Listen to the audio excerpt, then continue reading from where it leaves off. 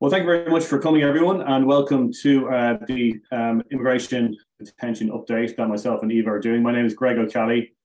I'm a barrister at Garden Court. I specialise in immigration, asylum, and human rights, civil liberties, especially with an emphasis on detention and people doing bad things to migrants generally, but particularly detention. I'm speaking today with Eva Doerr, who is one of our tenants here. She specialises in all areas of public and human rights law, and she's a particular focus on immigration asylum law and also on the Equality Act. So we are going to speak for, we've got an hour. I think we might be slightly quicker than that, but hopefully that'll leave a little bit of time for questions. I'm just going to share my screen now and put on our PowerPoint. So what I wanted to do with this talk, I've been doing an immigration detention update for a long time. And one thing I've found is that sometimes there's just too much information in it. I've been putting in too many cases and too many changes. So the idea here is, what would you tell somebody who had just come out of a cave and not having been around for a whole year about what's happened in immigration detention law in the past 12 months? The aim of this talk basically is to cover that. If you have just come out of a cave, you've missed the past 12 months, I'd advise you to Google Liz Truss and Prime Minister, and you won't be disappointed. So things I'm going to cover in this are top 5 immigration detention cases in 2022, based on importance, not on whether or not I like the result. Top 5 issues going on in 2022. What have we been looking at? What's important that's been happening? Some smaller issues, so some smaller cases, quantum, and what's coming up in the future. And Eva's going to cover some of the bite-sized cases, and she's also going to give a general quantum update and look again at some principles in quantum as a helpful, hopefully, reminder of those principles. So, top 5 cases. First of all, Katie. Some of you will remember Katie from the previous year in the admin court. This is what Katie did next. This is Katie in the Court of Appeal, and it's an important case. The appellant challenged the decision to impose conditional bail on them pursuant to the Schedule 10 to the 2016 Act, despite the fact that he could not be lawfully removed, relying on B. Algeria. And some of you will remember that there's been a long-running principle that a person couldn't be admitted to bail in circumstances where they couldn't lawfully be detained. It's an ancient principle of habeas corpus, which the government specifically tried to legislate out of successfully, it appears, with the 2014 Act. The 2016 Act. The case concerned the provisions in Section 61, which specifically operated to reverse the decision in B. Algeria, which had succeeded in the Supreme Court. That was Steph's case. And dealt with the question of whether the provisions in Schedule 10 that it replaced it were to be read in the same way as in that Act. The court held that liable to detention had the same meaning as in Kadir, which is that the individual in question did not need to be lawfully detained in order for there to be a power to impose bail conditions on them. So despite the fact that this was somebody who could not lawfully be removed and therefore could not be lawfully detained, you could still keep that person on bail. So, it's worth noting, this is an important reference to Kadir as well. Kadir is a case Secretary of State loves to refer to as pointing out that, the Kadir definition of liable detention to detention just means somebody who can lawfully be detained. It's important to distinguish between liable to detention and somebody who can be lawfully detained pursuant to the Hardiel-Singh principles. And the Hardiel-Singh principles came up in Katie as well.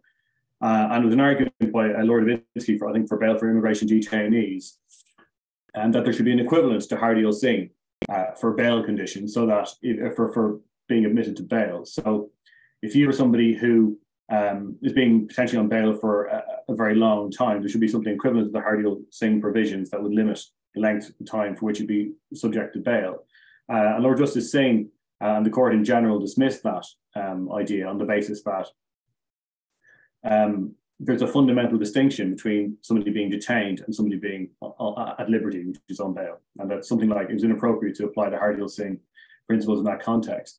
But one thing I think practitioners might want to think about is an argument that I've been thinking about in the context of electronic monitoring, which is that there is a distinction between somebody who is between a condition of bail and bail itself. So it makes sense, I think, to say what the Court of Appeal said, which is that there's no reason to have a statutory limitation on release, because you're just released. You're either in detention or you're not. And if you're not in detention, why would you have a kind of a statutory limitation on that? But I think there's an argument to be made that there should be some kind of Hardy Singh equivalent on onerous conditions of bail. So, for example, electronic monitoring. And I do think there's a strong case to say that there should be some kind of common law limitation a la Hardy Singh, and that applies in those circumstances. Detention Act against the Lord Chancellor. This is a case concerning the Detained Duty Advice Scheme. And it was argued that there's a high risk of interference with the right of access to justice because some DDAS providers, so people who've applied for the contracts on the DDAS and got them, were taking no or very few steps to provide legal advice to thousands of detainees.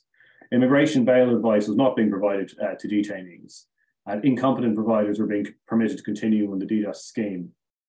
The court rejected those arguments completely, and that was on the basis that the monitoring scheme was not sufficiently inadequate to create a risk of a lack of access to the courts, and the extension of contracts wasn't tame side unlawful on the facts.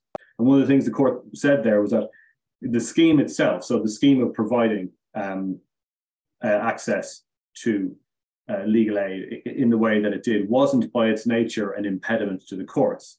On the other hand, the system of monitoring could in principle have been an impediment, but it wasn't on the particular facts. SPM, also called the Women for Refugee Women case. This was a really interesting case. It was a challenge to the provision of access to legal aid or representation in Derwentsside. So Derwentsside opened in November 2021, replacing Yarrow's Wood as the main female IRC. So basically, Yarrow's Wood is quite big, 400-ish places. Not that many women were actually being accommodated in it. The numbers tended to be relatively low. But at the same time, the Home Office had lost the use of Morton Hall because it had gone back to the Secretary of State for Justice for use in prisons. So there was a kind of a gap in provision. So the idea was that Yarrow's Wood could be used as a male detention centre, which is what it is now, and women will be moved to Derwentsside, which used to be a secure training centre. So in theory, it's less oppressive and unpleasant than Yarrow's Wood, and potentially more suitable for vulnerable women, which is the idea. Although, of course, vulnerable people shouldn't be detained in the first place. There we are. So in July 2021, a tender was opened up for DDAS services, but there were insufficient compliance responses, i.e. the responses weren't any good, or weren't close enough, or the people weren't sufficiently qualified. So those already working in Yarrow's Wood were given a 6-month contract, and a second tender brought 3 firms in, which were based miles away. There were 2 advice surgeries a week, and the default arrangement was by telephone, which means that almost all, well, in practice, no face-to-face DDAS advice was actually being given. The court rejected the claims and said that the provision of legal advice via telephone or video conference instead of in person for a 6-month period did not amount to a denial of effective access to justice in real-world conditions. Now, a couple of interesting points about this case. One is that it took place in the immediate aftermath of the COVID changes, which is essentially that in the context of COVID and because of the epidemic, as a matter of fact, very few DDAS in-person visits were actually happening at all. In fact, apart from Yarrow's Wood, in the period that had been looked at for statistical purposes, there were no visits to IRCs by DDAS providers. There was really interesting evidence before the court in that case from Joe Wilding, who used to be at these chambers and is now an academic, talking about how difficult it is to build up trust with clients without seeing them face to face. And I think everyone here will have experience of that. And also how difficult it is in the context, for example, of asylum appeals to get a hold of important documents and to talk to people about documents when you're not actually dealing with them face to face. Juliet Cohen for Medical Justice also gave really useful evidence about how difficult it was for people to disclose past experiences of trafficking and abuse if they're not actually speaking to somebody face to face. But the court found there was no hindrance or impediment to accessing legal services. And the point made by Mrs. Justice Lang was the quality and convenience of modern video conference facilities is very good and comparable to an in-person meeting. Alternatively, the telephone was an adequate means of communication for most people, though it might not be in the context of very vulnerable people. So the court found no breach of the PSED and also that it wasn't discriminatory. Fourth case I wanted to look at is MA against Coventry City Council. Now, this is a primarily, I suppose, community care case, but it really deals with an important issue, which is the detention of people who claimed to be children, so putative children, on the basis of short-form age assessments, which is a thing concocted in the Kent intake unit. So that the challenge was to the guidance issued for those assessments and in respect of the Secretary of State's decision to treat them, the individuals in question, as adults. A couple of interesting points about this. One is that the claimants had already been released at the time that the claim actually made its way to court, and the Secretary of State tried very hard to get the public law claim struck out. So if you look at Mrs. Justice Lang's judgment on that, there's some quite helpful comments about the circumstances in which a primarily public law point can continue to be run even after the primary public law remedy is no longer required. And of course, this is just another response to the small boats cases, which are putting significant pressure both on the resources of local authorities and also on the Secretary of State's ability to comply with basic human rights. So the rationale of this, the shortened age assessment pro forma, well, the short form age assessment, is that you only do it for people who are clearly adults. However, people who are clearly adults don't really get an age assessment in the first place. They get refused an age assessment, certainly by the Secretary of State for the Home Department, on the basis that their appearance very strongly suggests that their demeanour very strongly suggests that they are significantly over the age of 18. So the people who are getting these short form age assessments were people who were not obviously adults, but were nevertheless being provided with a shortened system which didn't have the basic protections that you get from the Merton principles. So, for example, there was no provision for appropriate adults or no minded to processed, and people were is inappropriately exhausted. Court held that detention for the purposes of an age assessment was within the parameters of ordinary detention and so was lawful, provided the assessment complied with the Merton guidelines. So if you're detaining somebody to assess their age as part of assessing whether or not they're going to be granted leave or what should happen with them, that is not in principle unlawful, provided that the assessment complies with Merton guidelines. In this case, the assessment didn't, and therefore the assessment was not lawful, and detention was unlawful as a consequence. I would say that this case needs to be read with the judgment of Mr. Justice Swift in the against the London Borough of Brown, which reached a conclusion that was not particularly helpful to claimants, I would say, on the facts, and seeks to roll back some of the protections in Merton, or certainly reduce their force. Case number 5, last case of my top 5 cases. Case is C3, and this is an interesting case because it deals with habeas corpus. There have been a couple of habeas corpus cases this year, even though in general they're fairly rare. It involved 2 British women who travelled to Syria to join ISIS, have been captured and were being detained by the authorities, the Autonomous Administration of North and East Syria, which prior to reading this case I'd never heard of. And they sought a writ of habeas corpus. And the basis for that was that, not that the Secretary of State had captured them or had originally captured them and rendered them somewhere. The Secretary of State had never been involved in a capture or custody, but the AANS had indicated and said in terms that it would release them if the UK government made an official request, together with arrangements for their repatriation. And the Home Office refused, well, the Home Office, the SSFCDA, I'm not going to try and say that. Secretary of State for Foreign, Commonwealth, and whatever they've added on, refused. And the reason they refused was because of terrorism, essentially. They refused because of the security considerations. Claimants sought habeas corpus. The Court of Appeal said that concerns about national security were irrelevant to habeas corpus in principle.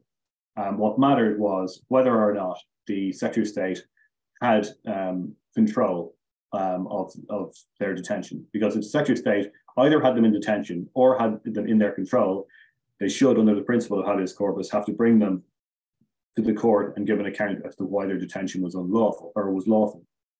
On the facts, the court found that they didn't have control over their detention. The fact that AANES made that indication that they would be released to the Secretary of State did not mean that the Secretary of State could actually control their release. The Secretary of State wasn't in charge. So, moving on to the top 5 issues. Hopefully this sounds okay. I've had a query about that. I'm doing my best to keep it at a reasonable volume. The first of the top 5 issues that we're going to have is GPS monitoring. A lot of you will have seen cases on this. It's a huge issue. So from the 31st of August 2021, everyone subject to deportation proceedings or a deport order who's subject to immigration bail must be considered for electronic monitoring. From the start of January, for the end of January 2022, anyone already on bail had their circumstances reconsidered and was made subject to electronic monitoring unless an exception applies. The only exceptions as it stands are where it would breach convention rights and where it would not be practical to admit them to bail with conditions of electronic monitoring. There is a policy, it's the immigration bail policy, and there are extremely tightly drawn indicators of where human rights might be breached. I think the policy is really problematic. In particular, you see in respect of trafficking victims, it says that one of the factors that should be taken into account is where somebody has a conclusive grounds decision that they're a victim of trafficking. Now, if you've got a reasonable grounds victim of trafficking, you are and you suffer trafficking, you are no less vulnerable than a person with a conclusive grounds decision in respect of trafficking. And I think this mirrors the approach in the adults at risk policy, which focuses on evidence rather than on vulnerability. And the real problem here is vulnerability. The other point about trafficking victims, of course, is that what happens with the GPS monitoring system, which is that everybody in question has an electronic tag. It's monitored 24/7. They often function and vibrate when they're not supposed to, which can be really stressful for people. But the essence of these, somebody who is subject to electronic monitoring is being monitored all the time. And the essence of trafficking is that somebody's controlling your movements and controlling what you do. So I think it's really problematic that the policy doesn't properly provide for people who have reasonable grounds in respect, reasonable grounds decisions showing that they may be victims of trafficking, but are not having, but are not being treated on that basis, with the Home Office waiting for more evidence. So I think the policy's application is challengeable in many cases. If you're looking at it, you want to look at the implications for the Equality Act for people who have some kind of mental health disability, and in respect of data protection issues as well. The intention at the moment is for the Home Office to roll out the use of non-fitted devices, which we're told are smartwatches, and preliminary work on that is underway. I know there's a tendering process, I think, completed, but there are no policies on it at the moment. And that's something that Privacy International has been looking at very carefully. And if you do on this, I will say that it's really worth looking at the PLP report from the end of October this year. Every move you make, the human cost of GPS tagging and immigration bail. One really interesting and important issue that arises in the context of this new system is that the Home Office specifically says that it will hold data on people's movements so as potentially to rebut somebody's Article 8, they say in theory support, but realistically rebut a person's Article 8 claim in the Immigration Tribunal. So it's an astonishing provision, really, that requires somebody to be monitored 24/7 and have their data potentially analysed by the Home Office in order to see if they can use it to undermine a human rights claim. On the facts, it's going to be difficult to justify the deportation of it's going to be difficult to justify the subjection to a condition of electronic monitoring. We see that there continue to be serious issues and delays with bail accommodation. There have been delays caused by the policy requirement for a strategic director to consider release of SNPs. So any FNP who is getting to the end of their sentence can only be released if a strategic director approves it. So there continue to be big problems with bail accommodation, and there are a number of different interlocking and separate issues. One is the policy requirement for strategic directors to consider release of FNPs. So you can't release an FNP unless the strategic director approves it. So I've seen a number of cases where a caseworker thinks they can't remove someone quickly, therefore they decide they should, at least in principle, be released, but need accommodation. They don't have accommodation sorted in time to send it to the strategic director, and so the person ends up being detained, in principle, in theory at least, in order to obtain accommodation, because once the decision to detain is made, any probation accommodation falls away. And I've seen a number of cases where the fact that a release referral wasn't ready, i.e. accommodation wasn't ready, has meant that somebody's being detained for the purposes of getting accommodation, which is, in my view, clearly unlawful.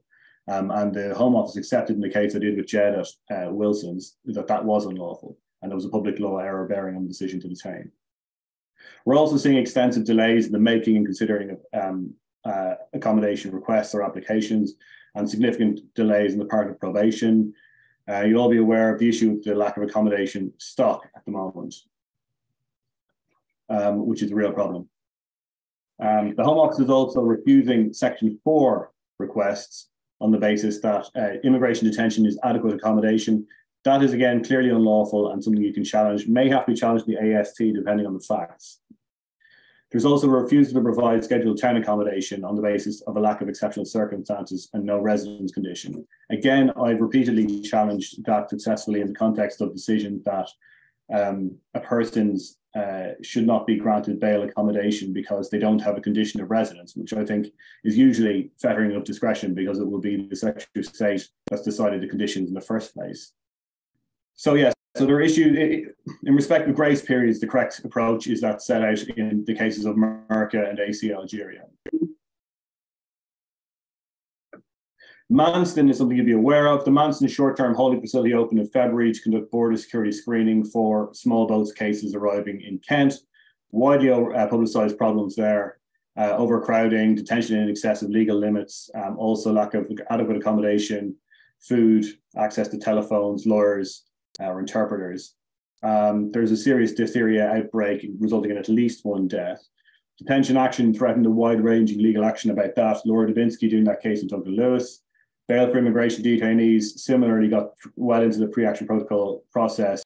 Also appears to have got the numbers under control, but it remains to be seen whether that stays the case. In respect of Manston, it was previously an overflow Lurry Park and a coronavirus testing location during the Brexit transition period, and it's basically just a barracks. And what they did was they turned a bunch of marquees, large marquees, into holding rooms under the short-term holding facilities. So you're essentially talking about canvas accommodation. And really strikingly, David Neal, the Chief Inspector, wrote an excoriating report about this. And when he was asked in Parliament about the numbers, he said that we had passed the point where the place could be safely and properly run. Second opinions. This is a really important new issue. So there's a new policy the Home Office have since September, called requesting a second opinion for medical legal report. And this provides that all external medical reports requiring consideration of adult at risk policy received while a person is detained must be referred for a second opinion. So every single time one of your detained clients is the subject of a medical report, the Home Office have a policy of getting another one before they can consider it. So it always applies unless the decision has been made to release or removal is set for 10 working days. So unless they've already decided before they get the report to release you, or removal is in the next 10 days, or they're going to reject the report anyway, they will get a second opinion. Their timescale provides that it will be referred for a second opinion within 1 day. You'll get a chance to respond. And then an appointment will take place within 7 working days of referral. And it'll be 5 further working days. You're talking about the guts is 3 weeks before the report is prepared. And then normal casework should continue until that's considered. And there'll be no change to the adult at risk level. There are serious problems with this report, with this policy. The policy suggests that you can turn down the opportunity to have an assessment, but I think it's hard to believe that that won't seriously prejudice the weight that they place on your report. So I think it's a major problem, and in my view, clearly unlawful. Napier and Penally, there are numerous ongoing civil claims following the Napier and Penally accommodation scandal from last year, and the case of NB and others. Many in Napier Barracks were in de facto detention in January 2021. The way that worked was the Home Office announced the fact, there was no official decision to detain anyone, but they locked all the doors on the basis that there were coronavirus cases inside the camp and that all 400 people inside it were said to be close contacts. And that continued for about 2 weeks. Many of both camps were also subject to illegal curfews. The county court is aggressively case managing these claims. If you have one of these claims, please do get in contact, because there's a CCMC, it's a CMC on the 17th of April 2023 to identify a lead case, and it'll be really important for solicitors to cooperate on those. So, bite-sized issues, just a couple of minor points before I pass over to Eva. One is offender management casework guidance. That's a recent change, and it updates the adult at risk guidance to include information about the management of individuals who suffer from serious health conditions, which require specialist treatment or medication. So I think that may be following Raz or Halim's case last year on HIV.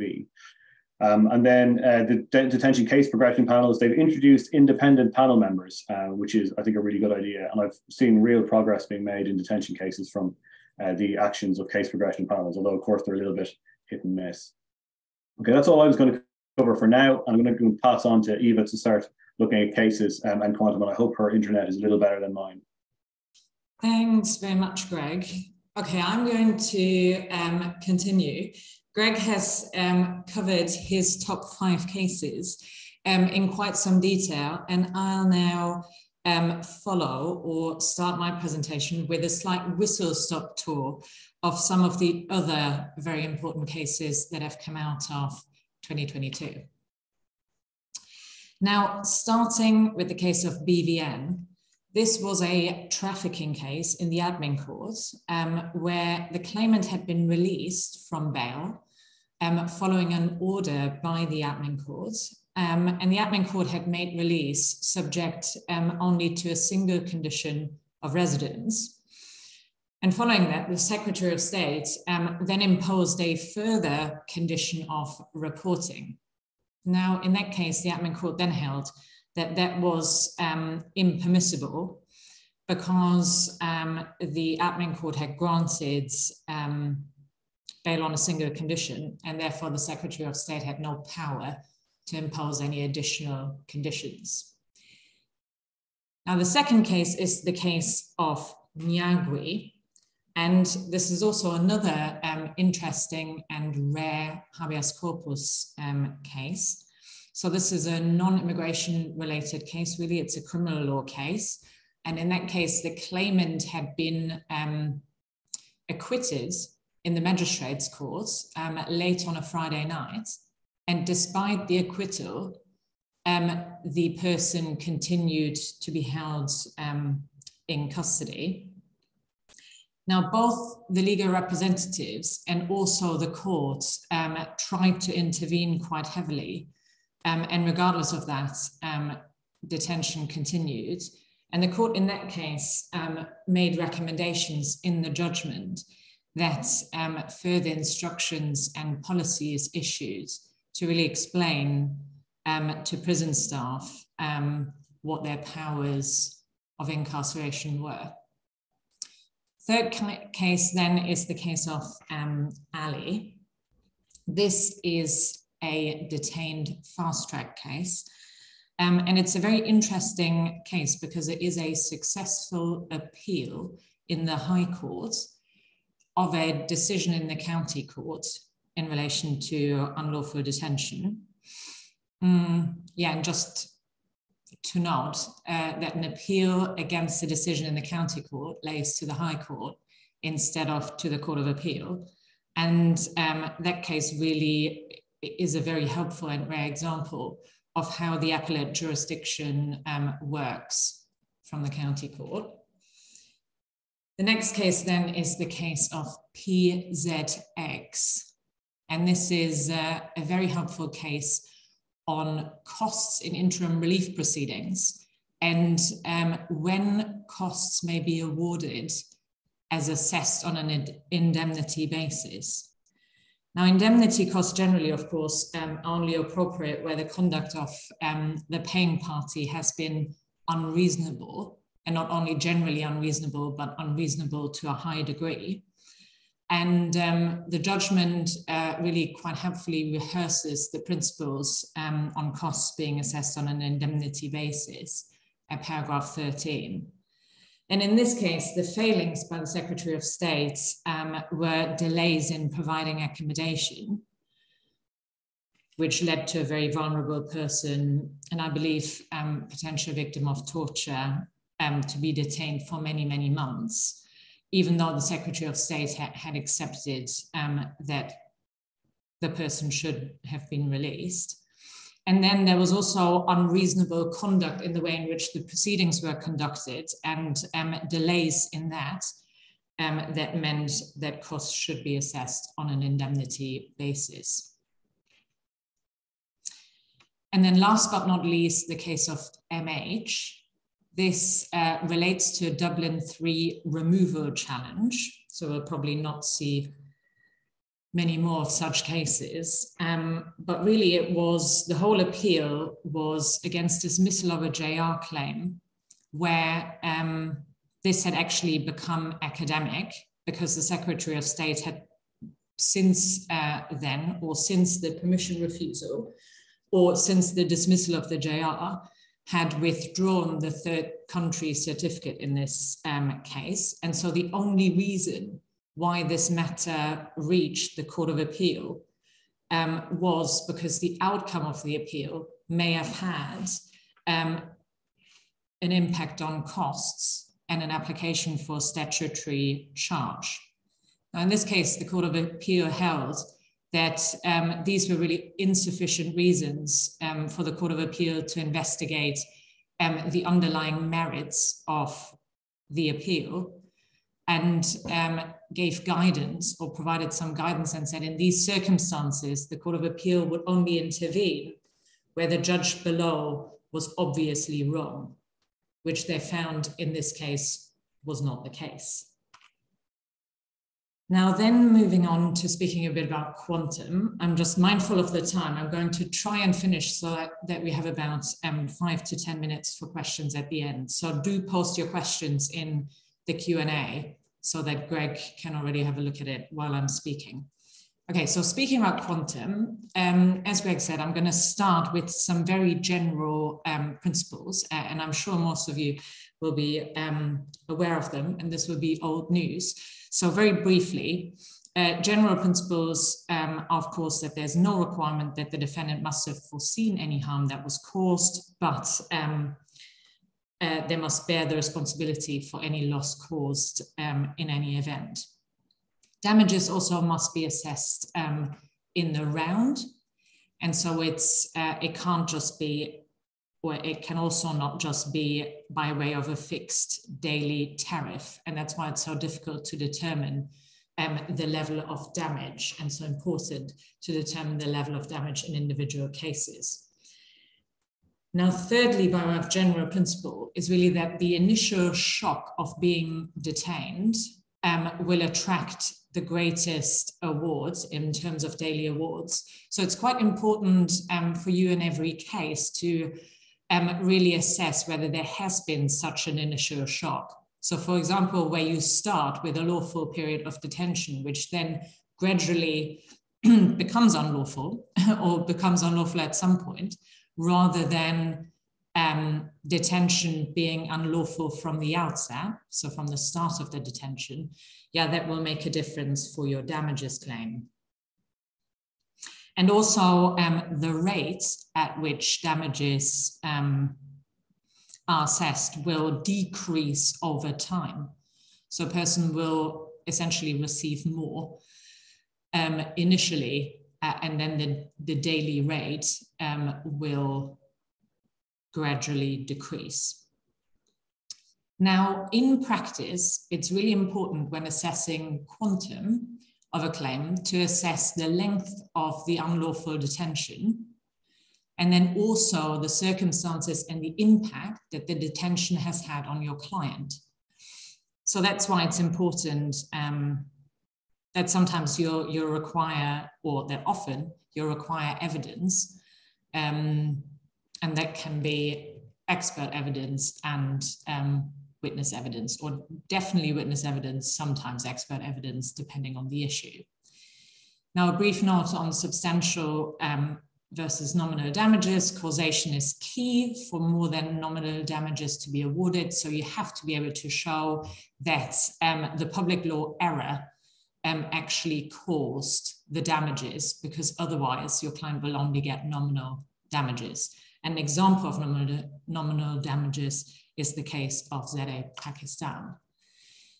Now, a key tool to arrive at a reasonable figure for quantum or damages, it's important to compare your case to awards of damages in earlier decided cases. But what's really important to do is that you calculate the historic awards in such a way that you increase it to reflect inflation, and you also increase it to reflect the 10% Simmons and Castle uplift.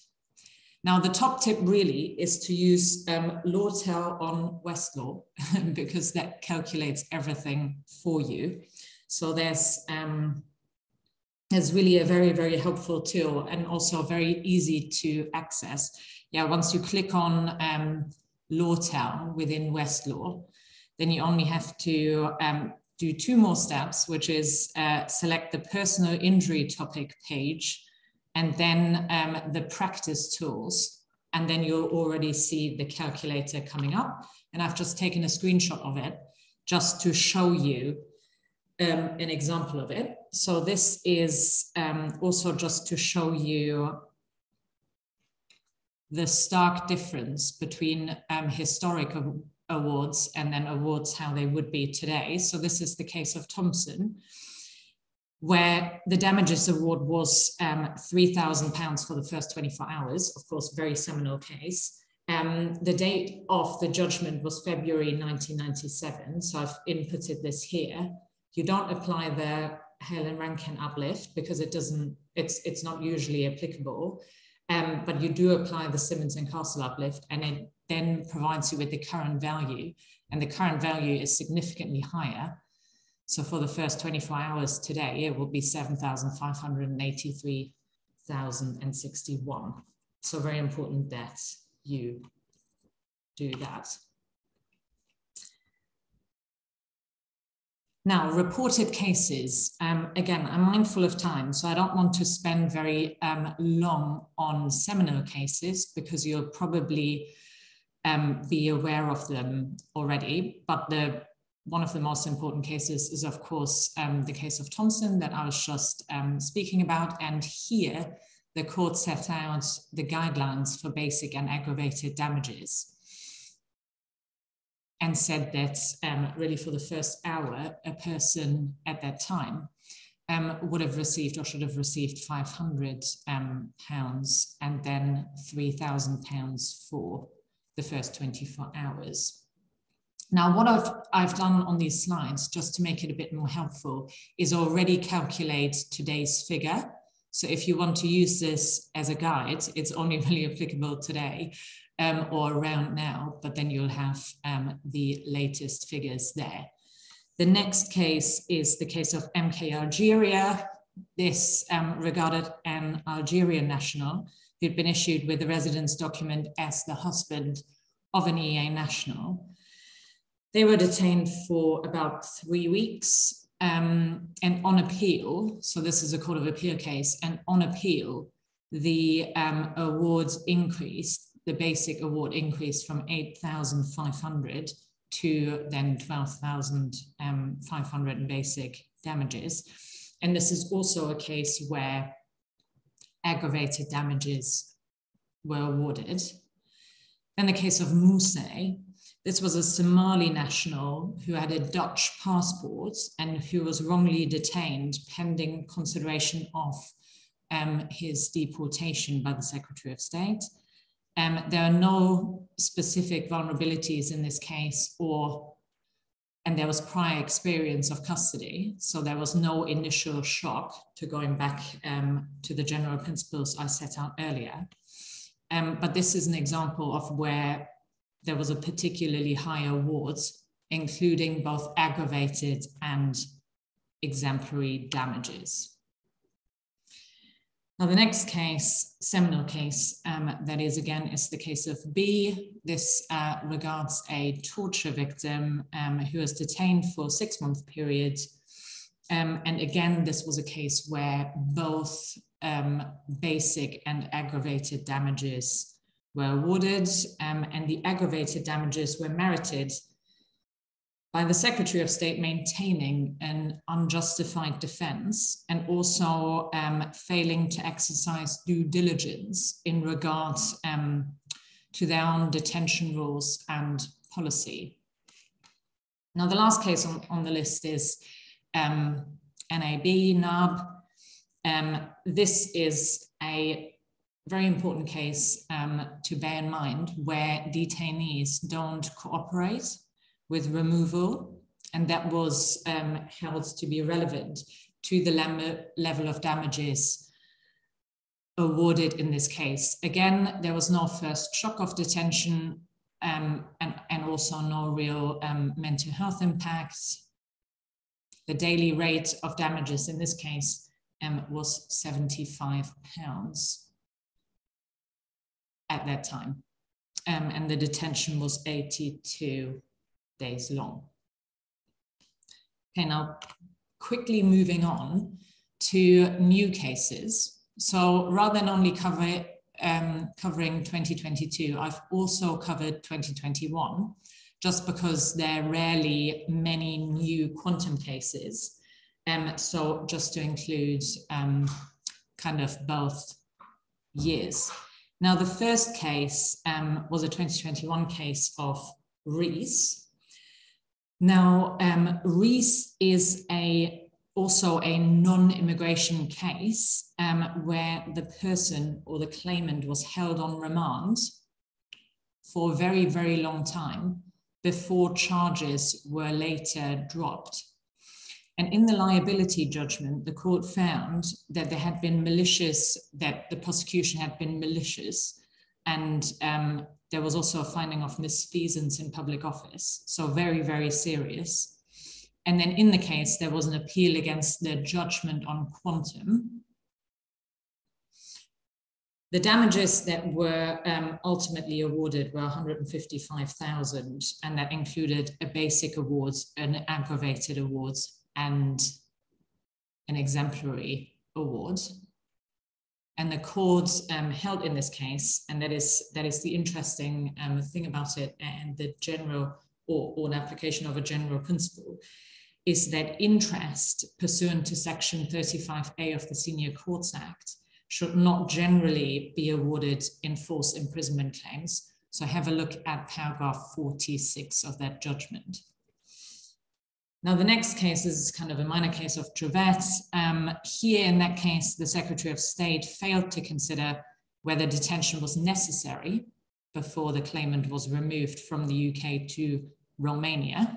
The length of the detention was 23 days, and the award of damages was 12,500. The next case is the more recent case of Abdul Bakr. The liability finding was along the lines that there had been a breach of the third Hardyal Singh principle, and there had also been an unreasonable delay in providing the claimant with accommodation. The length of the detention was 40 days. Damages awarded was 17,500. Importantly, the court held that in these circumstances, no aggravated and exemplary damages should be awarded or would be appropriate. Now, the last case is quite interesting. It's the case of Cassie RJ. It's also a non-immigration case where the claimant argued, and it was all about Article 5 of the European Convention on Human Rights, and whether the claimant's rights under Article 5 had been breached. And interestingly, the court found against the claimant on liability, but regardless of that, went on to consider quantum in case liability had been established. So damages for just satisfaction. And what's interesting at paragraphs or helpful for practitioners is that at paragraphs 112 to 117, the court set out the principles for human rights breach damages. So that's very helpful. And the court held that in these circumstances, the length of detention was 49 days. Damages of only £5,000 should have been awarded, and the low amount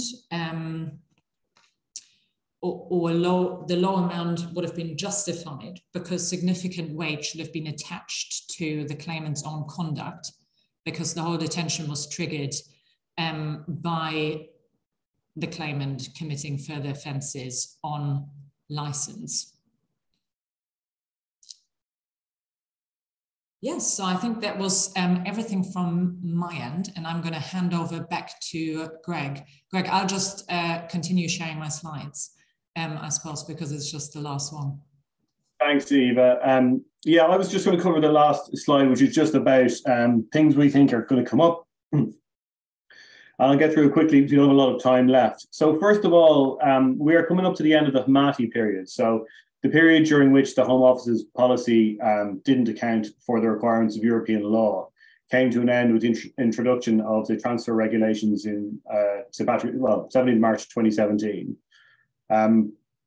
So we are coming up to the six-year limit for those next year. So we're still at a point where there are simple false imprisonment claims left out there somewhere, I suspect. It is worth noting, however, that you can, in certain circumstances, get an extension of time for somebody who suffered a personal injury as a result of their detention, though that may not be that likely in the context of someone who is Hamati detained, because it tends to be quite short. There will be civil claims coming out of Manston. If you look at what we heard in earlier on, you had literally thousands of people detained, many of whom appear to have been detained longer than was lawful and in circumstances that were unlawful, so there will be civil claims rising out of that. Similarly, Napier and Penally, there are probably a lot of claims out there that haven't been brought yet. Some of the people who were accommodated in Napier and Penally and ultimately detained, some of them, will have been detained in circumstances where it was totally inappropriate for them and they suffered significantly. I've seen some medical evidence in relation to some of those really vulnerable people where it seems that they were quite badly affected by the way they were treated. There are going to be a lot of challenges to the electronic monitoring policy. I know Jed is on the call. He was doing a case with David Kiriko. I was doing one with Colin Gregory. In fact, we were supposed to in court this week on a challenge to that. And both of our cases settled because we got the tags off and we're dealing with damages separately. Well, we are in my case anyway. But there will be challenges to that. I know Shushin has one up and running, and I think Privacy International are involved in that. And I think that's a Bat Murphy case as well. I have had a text message from Jed. This is quite an interactive talk we're having here. And Jed has let me know that in respect to the second opinions policy I talked about earlier, he's got a challenge up and running on that with medical justice at the moment, which should be really interesting to follow. We haven't had a judgment in Rwanda yet, and we have to see what follows out of that. We may see an increase in detention arising out of that, so that's something we need to keep an eye out for. In the context of the unwillingness to provide more money for adequate accommodation, we are going to see further issues with accommodation. We're going to see people who are continuing to be detained in circumstances where they don't need to be. And I think we'll continue to see a lot of detention cases that are ultimately at their core, I think, austerity cases. That's been the pattern for a long time, and I think that will remain. That, I think, is all I wanted to cover. I have answered a bunch of questions. I think just following on from, I've answered a bunch in the chat. If there's anybody who didn't like their answer or wants more detail, please feel free to let us know. We've got another 3 or 4 minutes, but I think what we tried to do was cover all of the stuff that you kind of need to know, or would be really useful to know, without giving too much kind of swamping in detail. But obviously I'm happy to give more detail on anything as and when it would help. Okay, well, it looks like we've covered everything, and we've got a few extra minutes left for a vital lunchtime sandwich. So I'd just like to say thank you very much to Eva for a great presentation, and thank you very much for all coming along in your lunch hour. I hope it's been useful. Certainly it's been useful for me to read through all this stuff again. And I'll see you all soon.